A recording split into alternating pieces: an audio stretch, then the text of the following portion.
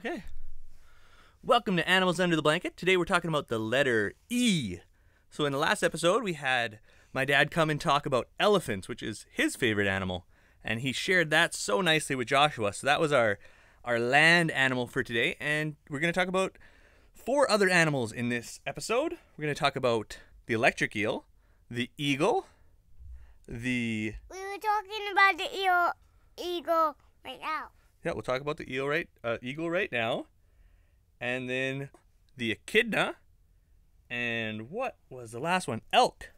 Those are the animals, the E animals that we're going to talk about today. We already had the bonus episode with elephants. Let's talk about the eagle. Let's talk about the eagle. The eagle, you want to try and say the scientific name? You say this. Yeah, I'll say it. Haliaeetus leucocephalus. How was she get? Oh, I can't say it. Let's just say eagle. That scientific name has to be like 26 letters and two words. So that one's hard to say. So Joshua, when you see a group of eagles, you see a bunch, then they're called a convocation of eagles. Convocation? Convocation of eagles. What's a chicken scientific name? I don't know what a chicken scientific name is. Did you remember seeing an eagle? Do you remember the other day we saw one? When? When we were at the school park with your cousins. And we said, look up! There's a big eagle! And it was up high in the air. Yeah, it was up high in the air. And when it was up high in the air, what color was its head? There's a few different types of eagles, but the bald eagle has what color of head? Do you remember? Yellow. Yellow? That was a close guess. It's actually white. And how they get And the golden eagle is all yellow. Yeah, the golden eagle does have a way more yellowish hue to it. Yeah, it's a golden brown maybe. If I put a fire with the eagle turns into a golden eagle. Oh, when we play Beast of Balance? And when we put a eagle under, sometimes add a fire to make it a golden eagle. Yeah, you really like playing that game, don't you? To make a golden eagle. It does make a golden eagle. When we put a fire. Yeah. So golden eagles, I have watched an eagle swoop down and take a fish right from the water when we were at a lake. They can do that. So they eat fish. And they eat anything that's kind of left out. So maybe some carcasses, maybe some small mice. And one time at the beach, we saw a buoy. You saw a buoy at the beach? What did you see? What did I see at the beach? I saw a lot of seagulls at the beach. What did you see at the beach that had water that had something in the water? Something in the water? Maybe a fish? I don't know. No, there was something on top of the water. A boat? No. A person? No. What did it look like? It looked like it was a white buoy or something like that. Oh, it was a buoy? Yeah, probably to tell us where we can and can't swim. So the fish, so that's one thing that the eagle eat is a fish. And sometimes they steal food from other predators that have already killed the animal. They'll steal it. And that's one of the reasons why Benjamin Franklin was a little bit weary of making the eagle the icon of America. They have the bald eagle as kind of their national animal. But the stealing was something that the Benjamin Franklin didn't really want. What was the Benjamin Franklin? Oh, so he was a guy from the past that helped make America way back when. And let's talk about the eagle a little bit more. The eagle, its average lifespan is up to 28 years. It has a body that is 86 centimeters to 109 centimeters, so almost a meter. And one beach that we went to had a port that had a sailing bus at it, and then another port that had a little bit of sand in it also had a bus. Oh, okay. And we went and dived in that bit bus. Oh, cool. Do you like driving in buses? Yeah. Yeah. That's fun. Then another thing about an eagle is that they're believed to mate for life. So that they find a boy and a girl find each other, and then they stay together for life. Just like mommy and daddy. Our whole life, we're staying together. Do you want to talk about our next animal? Our next animal, we could talk about the electric eel, or we could talk about the elk that you saw at the zoo. I'm gonna see that. I'm gonna talk about the elk. Let's talk about the elk. So the elk, the scientific name is Cervus canadensis. Okay. Can you say that? And I can't see it. Can you say Cervus? Cervus. Very good. And can you say canadensis? Canadensis. Oh, that was very good. Very well done. But I couldn't say it. You couldn't say it the first time, so you had to sound it out? So the group of elk... I couldn't say it the first time. You couldn't say it the first time? That's okay. The name of a group of elks is called a gang. A gang. A gang. Hey, look at those elks over there. There's a gang of them. There's a gang of those elks. But if we see just 1, 2, 3, 4 elks, and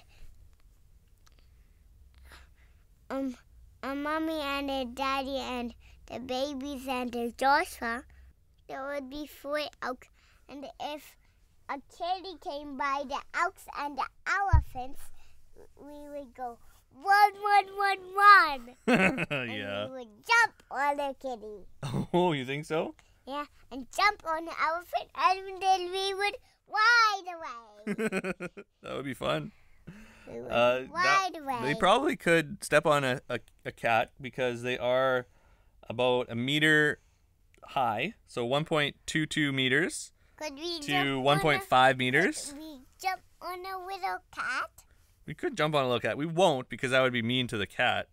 But they probably could jump onto the elephant, maybe if they really took a running start and then hopped up onto it. And they weigh quite a lot, so they weigh Maybe 1.5 daddies to 5.5 daddies. if there was So a in pounds. if there was a donut on top of a kissed burger, that would be 4 daddies. That'd be 4 daddies. Yeah. Yeah, so it's about 325 pounds to 1,100 pounds. And let's talk about 3 daddies, then 4 daddies. Yeah, 3 daddies and 4 daddies. Yeah. So it would be between 1.5 daddies 4, and 5.5 daddies. 5 daddies. 5 daddies, yeah. 3 daddies. 3 daddies? Yeah, somewhere in there. And when we went to the zoo, do you remember when the zookeeper showed us the elk antler? Do you remember when he came out and showed us that to us? What's the elk antler? It was a big piece that came out of his head, and the zookeeper had it because every March they fall off and they start to grow new ones. So the extra one he was going to bring to the owl exhibit because the snowy owl likes to perch on those antlers and use its claws to kind of sharpen its claws on them. And dig holes in them with the claws. Yeah, that's what the owl was going to do with the antlers. And then we saw the elk multiple times growing his antlers. And digging a big hole. Digging a big hole. Yeah. The Anchinado is able to dig holes. I'm a owl that's digging a big hole. Oh, you're an owl that's digging a big hole. Very cool. And one other thing about those antlers, they kind of have a velvet on them until they sit on the hole that I made. Sit on the hole that make you just push it over just a little bit. Perfect. So that's something about the elk. And then they grow back by March. So they take about 2 or 3 months to grow back.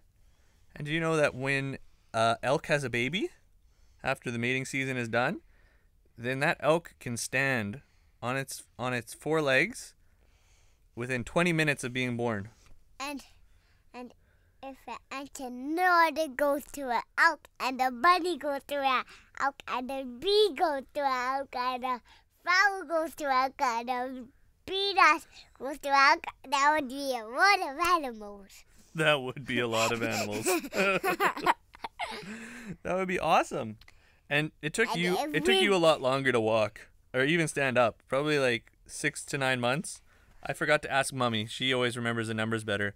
But it takes you months, and the babies, it took them months and months until they started going on their feet. But the elk can do that kind of right away. Pretty cool, hey? So those are and I don't know if I told you how long they live. They live about 8 to 12 years. That's kind of how long the elk lives. And people hunt elk for meat. On the hole. You're lying on the hole now?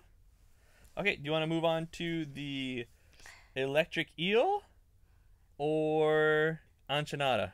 I want to do the enchilada at the end. Save the enchilada for the end? Yeah. Okay, so that's what you guys have to wait for. I want to do the electric eel now. Yeah, let's do the electric eel. So when there's a group of electric eel, they're called a swarm. A swarm of eels. Isn't that a cool word? Can you say swarm? Yeah, swarm of eels. So they can live up to 15 years. They can get 15 eels? Yeah, 15 years. They can get up to 1.83 meters. That's not a all the way lot of... up to 2.44, so 6 to 8 feet. That's not a lot of eels. That's not a lot of eels? No. These are elephants. Those are elephants? Yeah. That's the mummy elephant. That's the mummy elephant? Yeah, and the daddy elephant is in Ethan's bed. Yep, the daddy elephant is in Ethan's bed. So that's what you talked about with Grandpa. You talked about elephants, our other E word. And you learned a bunch of stuff about them. And Grandpa being a long elephant, and he called that elephant. I don't know what that elephant's name was then. It started with an E. Was it Elmer? It was Elmer. Elmer the elephant? Yeah. So the electric eel, should we say the scientific name?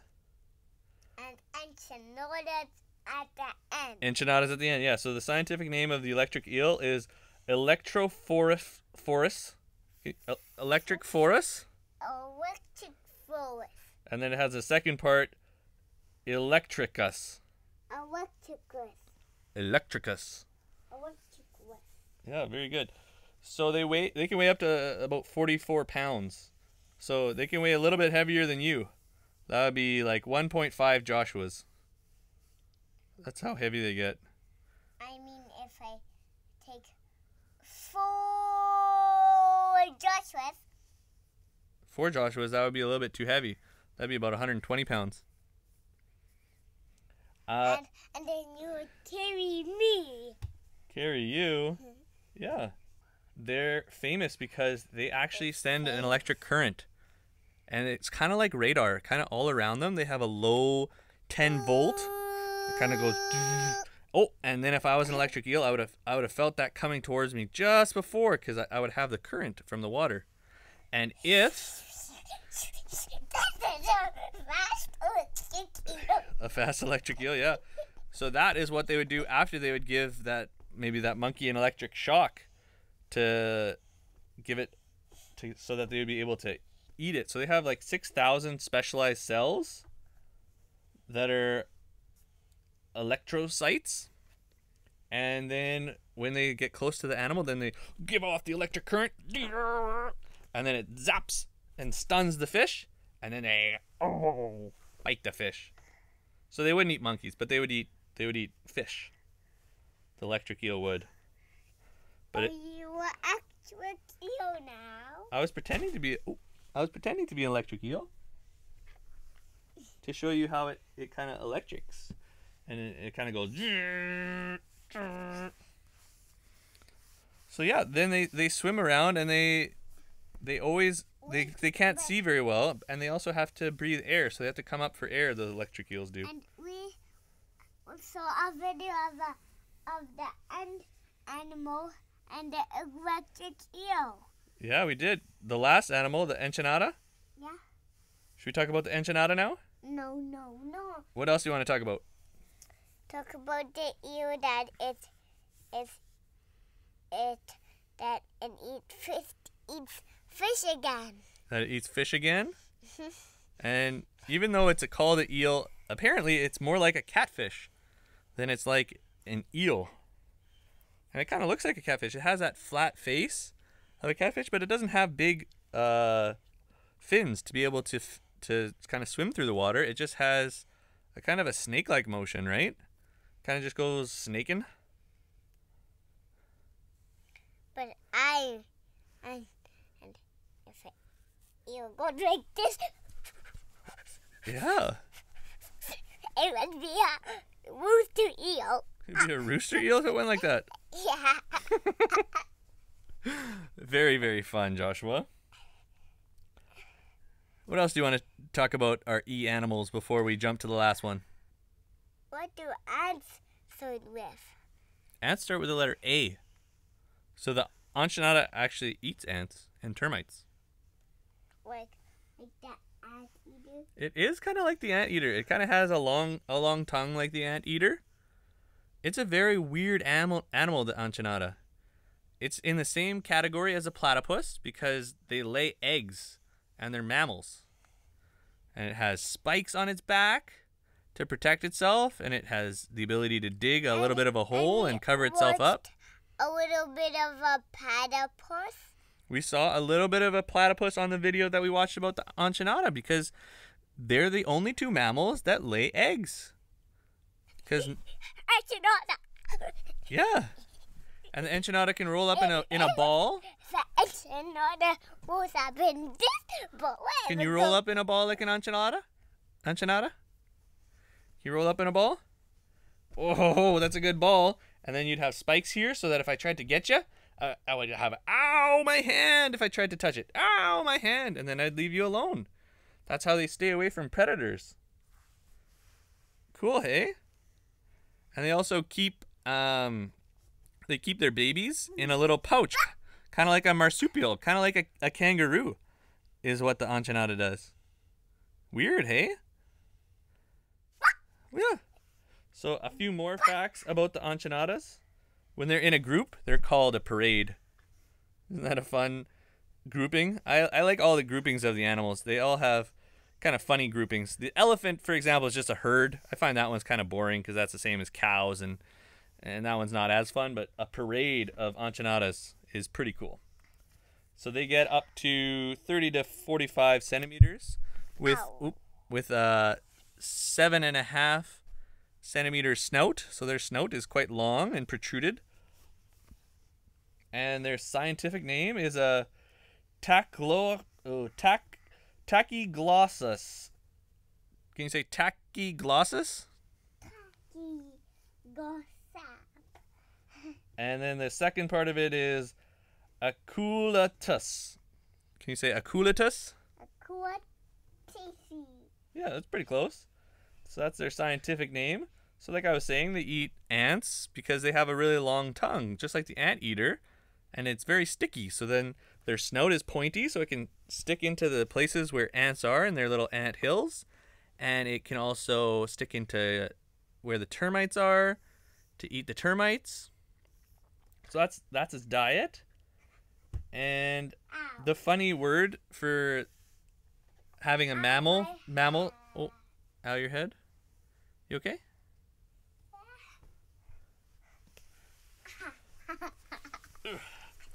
You a rolled up enchilada? And they hibernate like bears. So in the autumn they go into they kind of burrow. Cool, hey? I love you. And you're the daddy enchilada. I'm the daddy enchilada. Very cool, huh, Joshua? You got the roll of the enchilada down perfectly. Rolling, rolling, rolling. Wow. All right. Thank you guys so much for tuning in to Animals Under the Blanket. If you're on Spotify, give this a follow. If you're on YouTube, give it a subscribe and a like, and that would be much appreciated. See you later, alligator. See you later, alligator bear. In a while, crocodile. And then I get to